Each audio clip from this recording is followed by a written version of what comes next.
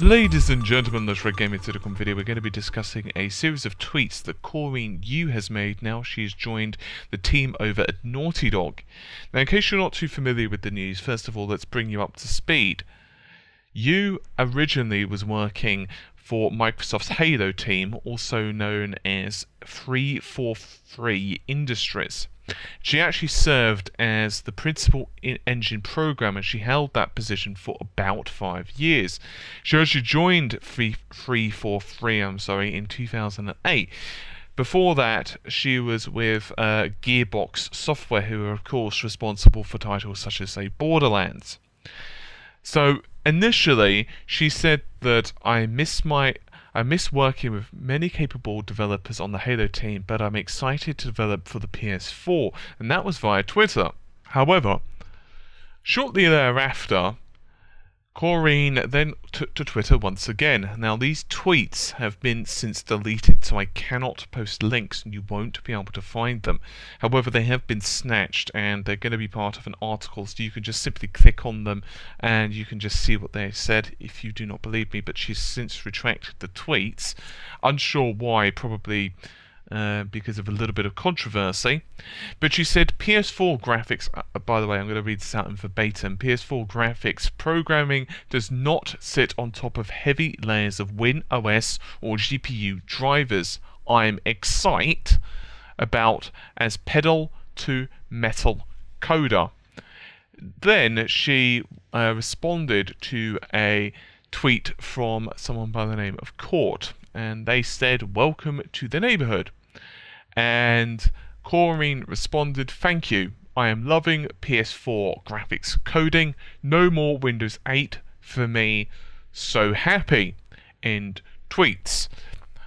And immediately the internet has started to blow up because there's been a little bit of rumor mill that has surrounded this. Indeed, I've heard some rumors.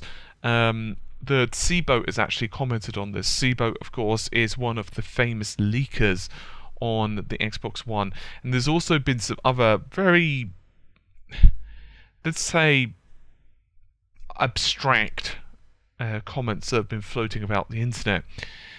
Basically, if you read between the lines, it appears that Corrinne isn't very happy with the state of development on the Xbox One, obviously part of the team.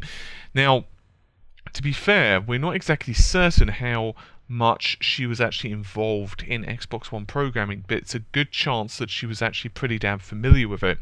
Now, I know what you're going to say, but what does Windows 8 have to do with the Xbox One? Well, don't forget, quite a lot of the core principles are still tied over.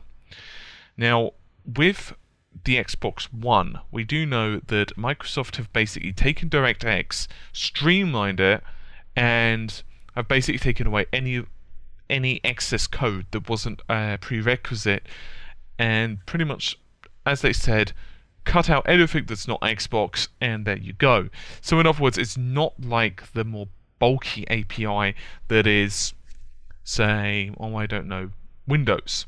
Now, we know that DirectX has a lot of problems on Windows, particularly on draw call, although it has some other issues as well, but draw calls are a really big issue, and it has been attacked multiple times from games developers, and they've wanted to resolve this. Now, obviously on consoles this isn't so much of a big deal because they're able to code a lot closer to metal. Now, in case you're not too sure what that means, it basically means that you're able to code specifically for the hardware. There's no abstraction there. In other words, kind of like acts as an interpreter. So think of it this way.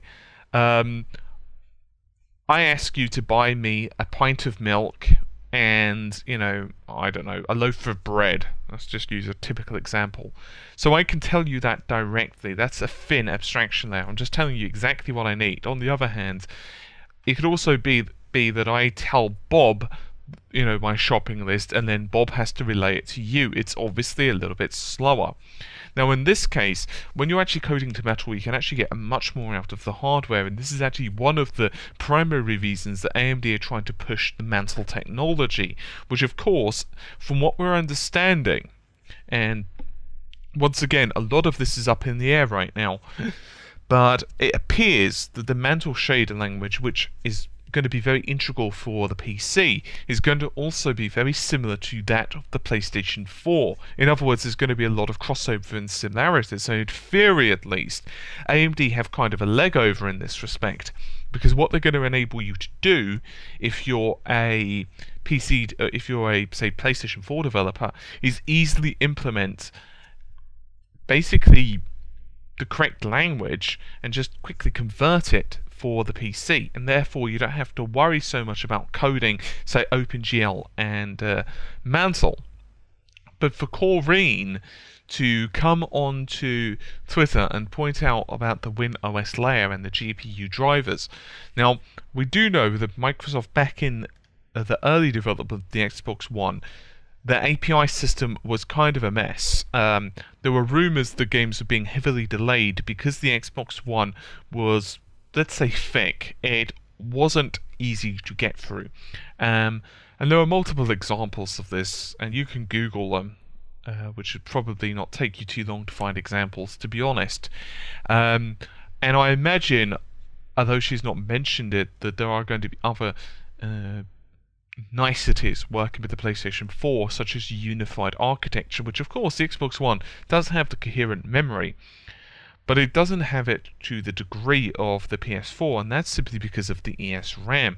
I also would be kind of curious to hear Corrinne's opinions on that, especially if she got some real quality time with the Xbox Ones for API programming. No doubt she'd actually be a veritable treasure trove. Now, Naughty Dog are a killer developer. No one could deny that. So are 343, to be fair. Now remember, she was one of the lead architects in terms of the creation of this bloody engine. Naughty Dog, in terms of the games, are pretty damn phenomenal. Titles like, for example, The Last of Us, in my opinion, is easily one of the greatest games out there.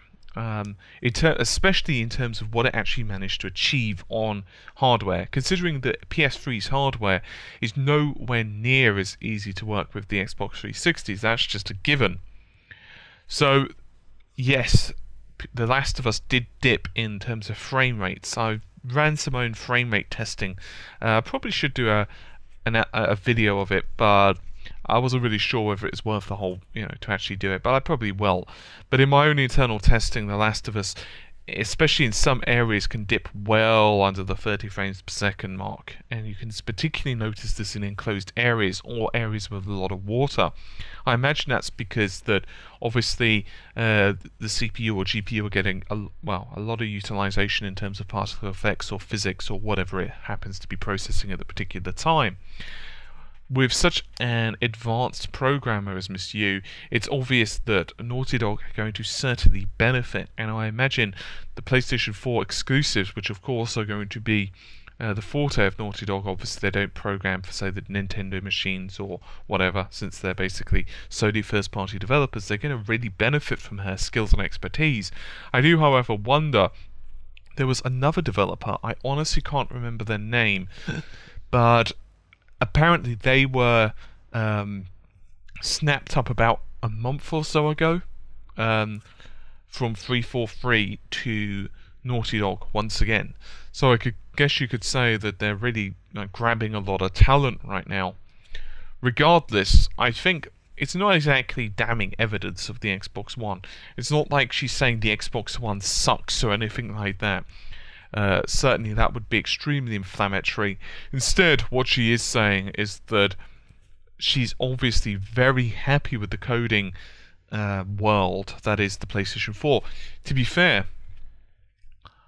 her statements aren't anything different from a lot of programmers and a lot of developers. They're all stating that the PS4 is very easy to use. The bottom line is that that's extremely important when you're developing for games, because the Xbox One, there's been the odd comment from developers. I was even covering one the other day that was stating the Xbox One was fairly easy to use, but a lot more people have said it about the PlayStation 4, so I guess we're just going to have to see. Regardless, I am extremely excited about what the next generation of Naughty Dog titles are going to be holding. I'm quite an I'll be honest, I'm quite a whore when it comes to Naughty Dog. I love most of their titles. I'm a huge fan of Uncharted series. I'm a huge fan of The Last of Us. I think they're absolutely quality games. And so I am, to use her words, I am excited. Anyway, hopefully you've enjoyed the relatively brief video. I'll see you soon. Take care. Bye for now.